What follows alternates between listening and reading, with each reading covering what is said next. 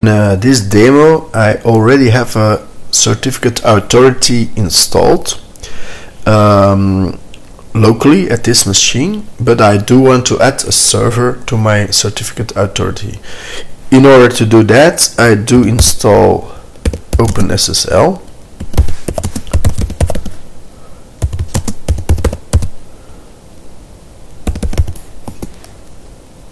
Well, it's already installed. Maybe I create a new directory for my server.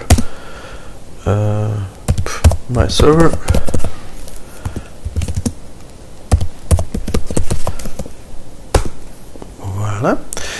What I want to do now is to create a key for my server and then sign it by my certificate authority. So in order to use HTTPS server, I have to sign it with my own authority.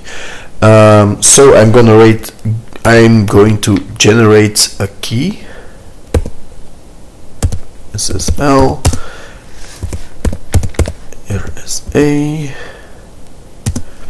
My output is local key. I'm gonna name it with the name of my server, which is called my domain local. Oops.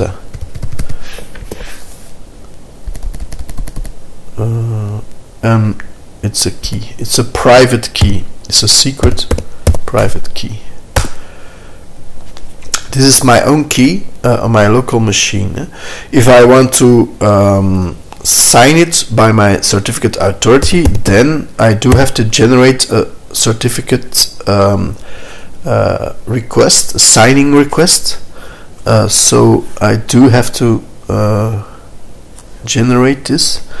I can do this with the command OpenSSL request a key, a new key for for my domain.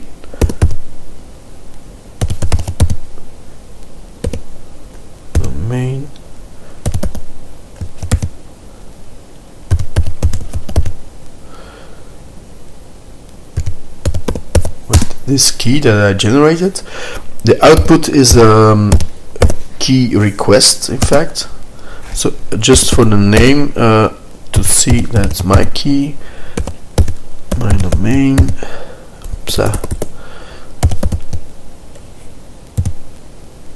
Local point certificate, no, or just a request rec, like that.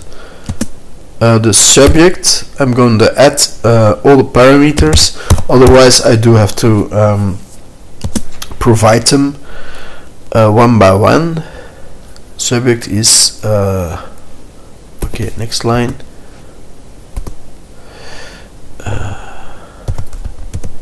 Country is Belgium. This is the city, the province, and then the location is the same. Our province and city is called the same, Antwerp. The organization, which is KG, and then the organizational unit, that's the department I'm working in, is management information. Then the name itself, which is the most important part of it, because this name has to match with the name which everyone puts into the browser. And this is the name from the real name from the domain in the browser. Voila, that's all. Then if I look here, it's here then. Oops, he made a request This is my secret local key. This is my request to the certificate authority. Next step is to sign this. Normally, if this is another server, I do have to copy it or send it to the provider, to the certificate authority, who can sign this file.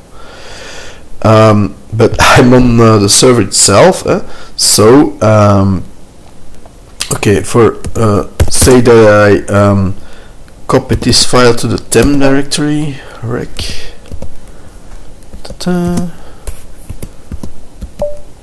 rec. Let's say I'm on a new machine, another machine, and I copied it into the temp directory like this. Then I can call my easy RSA script. I'm going to my certificate authority, which might be another server, and this server does have to accept the can accept the request like that. It's easy RSA, and it does the first thing the certificate authority does is an import of the file, which is located in the temp now, like that. Okay, poof, error. Is there something wrong? Item imports. Oh, I forgot the name of my domain. So I have to add the domain itself as a parameter. My real domain, it's just a file name here, the first part. Then the second part is the real domain local. Okay, like that. Alright, successfully imported.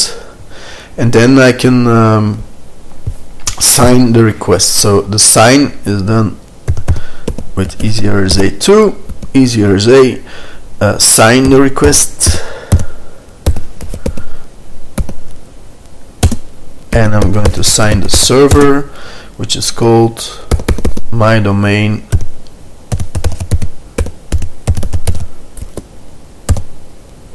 local. Voila. Then I have to review all the settings, the right domain, okay, confirm it, and I say yes, and it's confirmed. I do have to add my key, if I do have a key, my secret key for the thing. There are some errors which are not yet fixed by OpenSSL, which should be fixed. But they're minor errors, they're just warnings. They don't care. We don't care about those features. So it's at this moment the key is the certificate is generated, and you can use it for your web server. So this key is the public key used for the web server. The first key that we generated is the private key, which is the private key is named key. My domain local key, that's a private key, and then you do have the public key. Those two keys you need for the Apache configuration. Okay, so that's the way you have to generate a certificate for your own web server, and I showed the way you have to sign the request by your own certificate authority.